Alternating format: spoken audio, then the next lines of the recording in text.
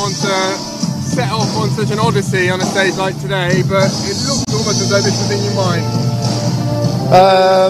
Yeah, I mean it was at the start. I was hoping maybe a couple more guys would come. I was, those same thoughts ran through my head a few times when I was there on my own.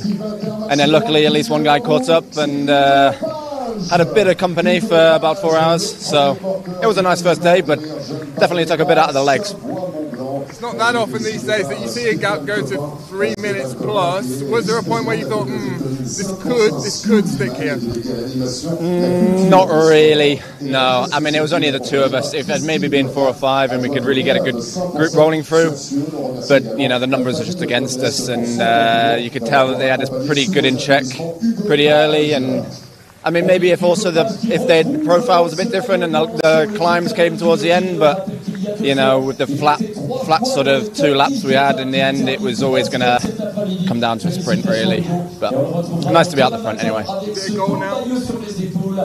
Yeah. I mean, it was a goal before to get in a jersey from the start. It's great for the team and really good visibility. So now it's a nice thing to focus on for the rest of the week.